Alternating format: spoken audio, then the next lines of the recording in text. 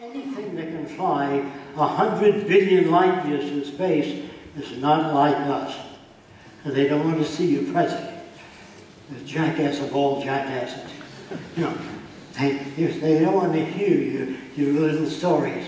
They'd be very different than anybody you know. So you see, they have nothing. In other words, if they came from another planet, what they would do is give us the answers to a lot of problems, rather than come to take over. A lot of people believe in flying saucers. I know you don't know this, but I was hired by the publishers of the first book on flying saucers to look at the photographs that people took of flying saucers. So far, all of those pictures were fake. I can tell by the size of the disc in relation to the trees. They were a few inches in diameter.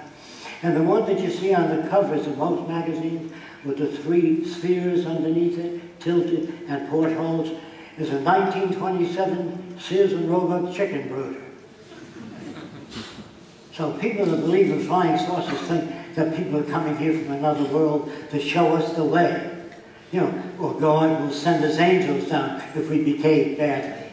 Well, the whole concept of God is a fictitious structure. Now, the right-hand man of God was named Lucifer. And God said, try to better yourself. So Lucifer wanted God's throne. So God got angry and he kicked all those angels out. They're called the falling angels. If God didn't know that his son would be crucified, he's one of the lesser gods. So, you see, your God isn't even smart. The kind of God men make and worship is as dumb as they are. He gets angry, creates floods, disease, bubonic plague, because people don't believe. He made them. What the hell do you expect? So here you have these contradictory stories. And then you have constant romance on television. Romantic novels. So people are constantly looking for the right person. There is no right person if you keep changing and reading and learning more. The person you married when you were 21 is the wrong person when you're 42. And unless they read the same books you read and you share values. You see what I mean? So you can't have a constant anything. There's no final thing you can work on that works. There's no best language. Some people say, what if we learn interlingua or something like that, some universal language.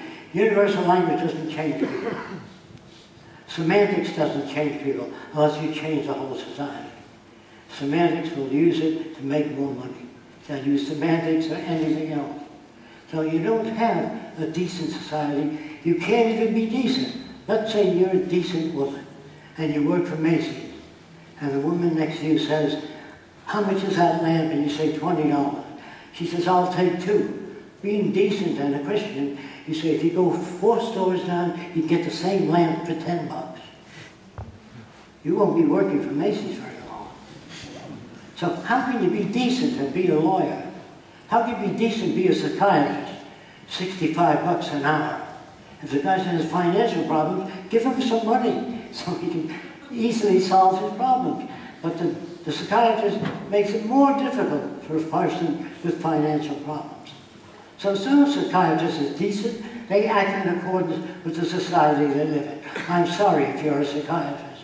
But anyway, same with psychology. Now, people are not brought up to be sane, because they don't know what that means. Being sane, you don't look at an airplane and say, that's a new kind of plane, it'll never fly. Which is the way people will talk in the future. I don't see any wings on that plane. How do you propose to lift off the ground without wings? It's really a question. No, it'll never fly, it doesn't have any wings. You don't know what you're talking about. When you see a new type of anything, you say, where's the image screen on the TV set? Well, in the future, there'll be no image screen. They'll generate an image in your room. The next thing on TV is 3D without glasses. What comes after that? Generated images. You can have your brother-in-law sit in your house, and he lives in California, and he's sitting on the couch. The only thing matters is you put your hand through it, and people won't like that. I'd like to be able to shake hands with my brother-in-law. That's the next thing on TV, called teletactile imaging. Now, you say, well, how the hell can you make teletactile imaging? I'm going to tell you how. At the tip of your finger, you have a batch of nerves. When you stick this finger in cold water, the transmission of that cold to the brain is so many thousand cycles per second. When you stick your finger in hot water, it's hot, the transmission is different. So if you learn what those transmissions are and play them into the finger, you can play your finger in hot water, salt water, touching a balloon. Do you understand what I mean? From the fingertip to the brain, there's a transmission of so many cycles per second. Your tongue has holes in it, lots of them. And when you eat bacon and eggs, it falls in that hole, it's pre-digested, and the nerve underneath it titillates a certain way to the brain, which you interpret as bacon and eggs. When we find out those frequencies, that's what we'll be studying in the future. When people say, what will people do? You can make anything taste like anything else. And you can make, they say in your school books, everybody gets old and dies. So we all accept that. But the medics tell us, the physiologists, that plaque accumulates in our blood vessels. And the wall becomes thick like a clogged sewer pipe. And the nutrients can't get out. So you get old and wrinkled. Not because you're getting old and wrinkled, because we don't know how to maintain the body at its optimal. But we're moving fast in that direction, and we'll be able to clean out the blood vessels and keep you at 22 all the time, or go back toward 22, or whatever age is your maximum performance. People can live indefinitely when people learn more about how the body works. Instead of praying, dear God, it hadn't rained for 6 months, my plants are dying now, dig a ditch, an irrigation ditch. All the scientists are trying to tell you, get up off your ass and make it a better place, instead of hoping that the Lord shall give us peace on earth and goodwill to all people. What the hell does that mean? Nothing.